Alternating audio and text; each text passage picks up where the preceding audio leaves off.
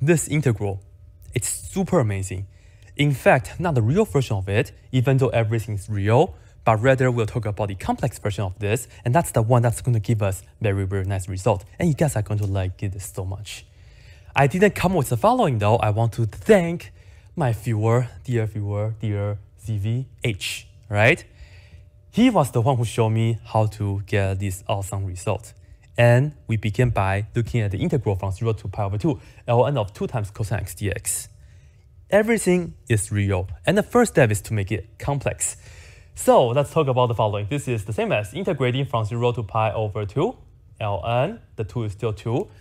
And we'll be using the complex definition of cosine for this, which is e to the ix plus e to the negative ix all over 2. And if you want to see why this is true, you can check out my video. The link is in the description. And you see that the two cancel each other out nicely. That's good. And here we have the integral from 0 to pi over 2 ln. From here to here, I will factor out the e to the ix, e to the positive ix. And we see that from here, we get 1 plus. And once we factor out e to the ix, we will have to minus ix from this exponent. So we get e to the negative 2ix right here. And if you multiply this out, you see we get that back. So we know we did this right. And of course, we are still have that dx. We're still in the x world. And now we see that this is pretty much the product of two things inside of the ln. So we can write this down as the sum of the ln plus the other ln, right? And we can also write them as two separate integrals. Therefore, I will just write this down. This is the integral from 0 to pi over 2. First one is ln of e to the ix. And then we will just close this integral. Secondly, we add integral from 0 to pi over 2. ln of this 1 plus e to the negative 2ix dx. And if I have a choice, if I'm taking a test for something, I will choose to do this one over this one, of course, because ln and e, they cancel each other out. So right here, we're pretty much just integrating ix in the x world. And to do so, remember, I is just like a constant. So you keep it, and then you add 1 to the power. 1 plus 1 is 2, divided by the power, which is over 2 here. And then you have x squared right here, and then you go from 0 to pi over 2. And perhaps we'll finish this first. Why not? Plug in pi over 2 here, you get I over 2, and then you have pi over 2 square, and then minus I over 2, and then plug in 0 square. This is pi squared over 4. 4 times 2 on the bottom is just over 8. Therefore, we get I pi squared on the top over 8, like this. And this is, of course, 0, so we don't need to worry about that. And now the harder part is this right here. I don't want to try integration by parts. I don't want to try substitution. I will just use series for this. So check this out. Which series? Of course, ln of 1 plus something, right? So here we go. Let me make a note right here for you guys. Well, we know that ln of 1 plus z, and the reason I'm using z is because here we have a complex number. This right here is equal to the following. Z minus z squared over 2. No factorial, by the way.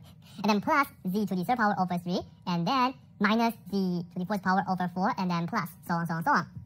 And if you want to see why this is true, once again, you can check out my video. The link will be in the description. And perhaps let's talk about the technical part.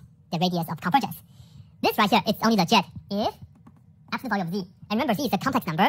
So if you take the absolute value, meaning that you're trying to find the distance of that complex number from the origin. If that distance is n, with the exception that z cannot be negative 1, then this right here converges. Okay? And once again, detailed explanation, the link will be in the description.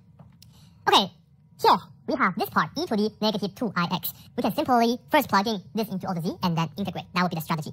So here we go. Let's take a look at what's ln of 1 plus e to the negative 2ix, like this. Okay, I will just first plug in this into all the z's, and the thing I will do is that I will not multiply out the exponents. I'll just leave it as how they are. You'll see why. Anyway, first of all, I will do this into here, so which is e to the negative 2ix. And then next, I will just put down minus, plugging this in here. We know that we will have to multiply the exponent with that, right? Because you have this square. I will keep this two in blue, and then the rest in red. So we will have e to the negative.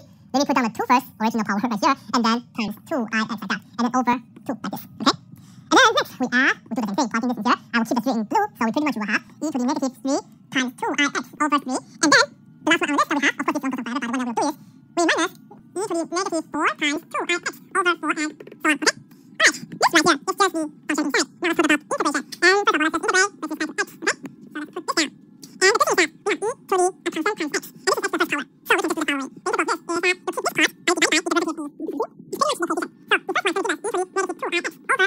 x to the first power. So we can just do the following. The integral of this is that you take this part, I divide by the derivative of e to the. You pretty much just take this out. So the first one is going to give us e to the negative 2ix over negative 2 like this, okay? And then next, I'm going to minus, here we will have, once again, this part pretty much stays the same, and right here, e to the negative 2 times 2ix.